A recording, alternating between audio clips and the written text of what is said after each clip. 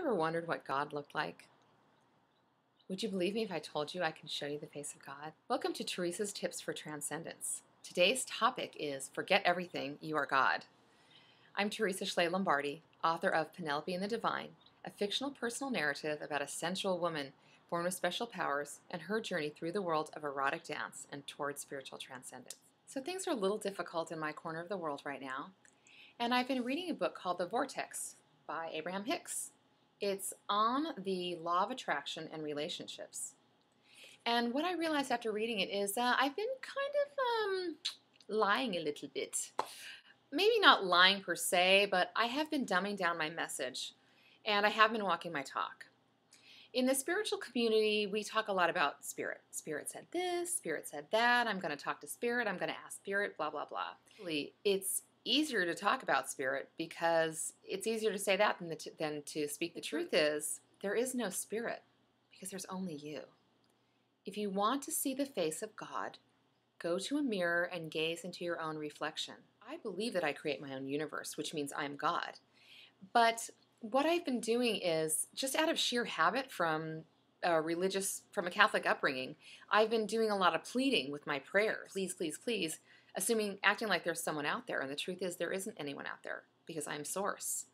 Abraham-Hicks uses the word source in place of the word God. And I like that word because it gets me out of my old paradigm thinking and into kind of helps me do a 180 into new paradigm thinking. Generally, I don't like labels, but because we have forgotten how to communicate telepathically, language is necessary. Language is just a series of labels for emotions and sensations. So the label that I'm choosing for the concept that I'm God is the word source. Now, I didn't make this concept up, and neither did Abraham-Hicks. If you go far enough back into all of the ancient teachings, they all talk about the same thing. The problem is the message has been altered over the centuries. One of the reasons this message has been altered over the centuries is because life on this planet can be difficult. And so it's hard to accept that you're Source and you're fully responsible for your conditions. When I think of Source, I think of this giant nebula hanging in space, hanging in galactic space. It's that huge, it's that profound, and all of that is what exists inside of each and every one of my cells, and it's in your cells too. So how in God's name do you drop a lifetime of programming and accept that you are Source when you go out in the world and someone cuts you off in traffic, or your girlfriend breaks up with you, or you look around at your life and you're in a crazy situation that you don't want to be in? Who wants to believe that they're the God that created a bunch of crap in their life? Frankly, I think this is why we invented priests, because it's much easier to look to a middleman to fix our problem than to accept and commit to doing the processes involved to get us to where we want to be. As I always say, transcendence is messy. So here's the deal. When we're not operating in the world as if we are Source, we're out of alignment and out of integrity with ourselves. When this happens, our inner being is always crying out to us and showing us signs and signposts to let us know that we've gotten off track. But if we don't know how to listen, then we're ignoring these signs and we're sort of bumbling along through life.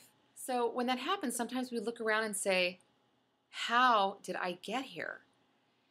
And we got here where we don't want to be by being inauthentic, Source, not paying attention to our inner guidance system.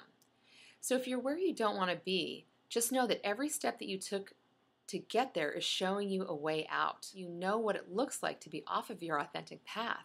So take a look around, make different choices, get conscious of where you are, acknowledge how you got there, and make different choices and change your behaviors, even in small steps.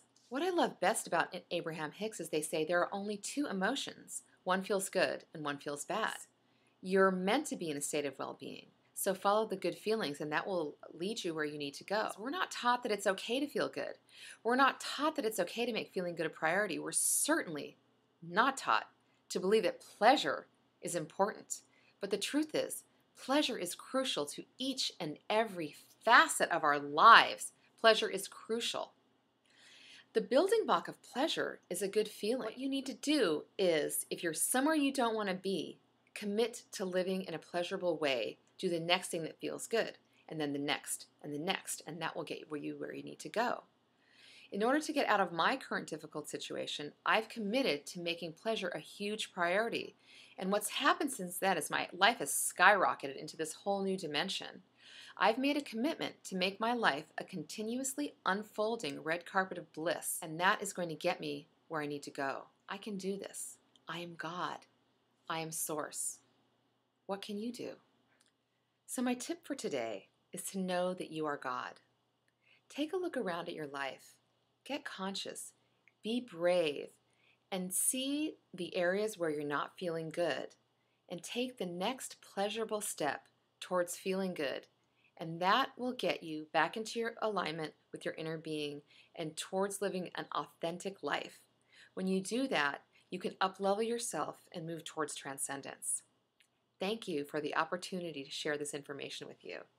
If it's before June 28, 2010, I'm still in the running for round 2 of the next top spiritual author competition, and that means I need your vote. So there's going to be some information at the end of this video where you can go and click on a link and vote for me, and I deeply appreciate your vote. Normally what I would say is namaste, I salute the divinity in you, but I'm going to change my message. So as all of Penelope's teachers say in my novel, namaste. I salute the divinity that is you.